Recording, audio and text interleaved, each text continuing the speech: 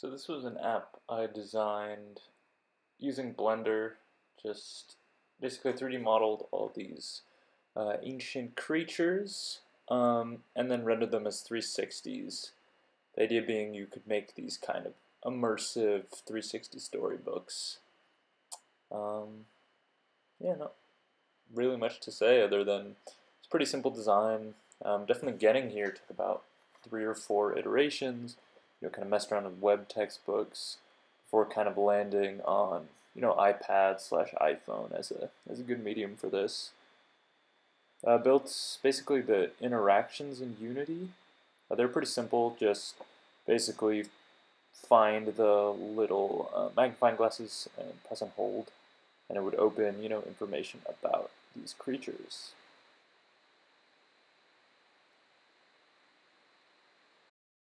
Yeah, it took about, I don't know, 3 months to kind of conceptualize and build this whole thing.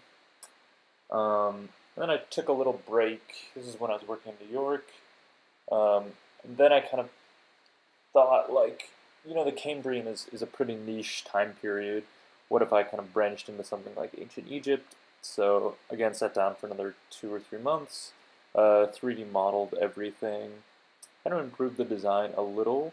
The main thing being people were a little confused about the magnifying glasses. So they should behave more like buttons than as these, interactive things. Yeah, it's definitely a lot harder to 3D model all the people and the buildings. But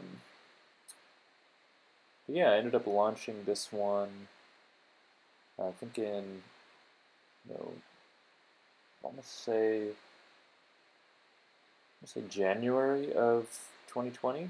Yeah, it actually did much worse than the Cambrian.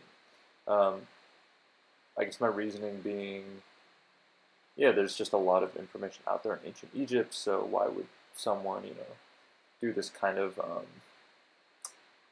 not super high production value app made by someone when they could just watch like a History Channel documentary or something really elaborate.